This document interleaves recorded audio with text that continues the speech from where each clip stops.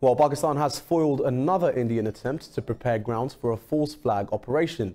The Indian Army and media were falsely projecting two Pakistanis who inadvertently crossed the line of control last month as terrorists. Now, the Pakistan military revealed that 21-year-old Muhammad Nazim and 30-year-old Khalil Ahmed are local farmers from Azad Jammu and Kashmir who inadvertently crossed the LOC near the Haji Pir area.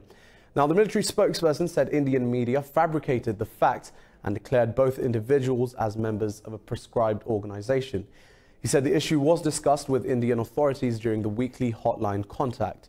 Indian authorities acknowledged Pakistan's claim and promised to get back to them after legal formalities were out of the way.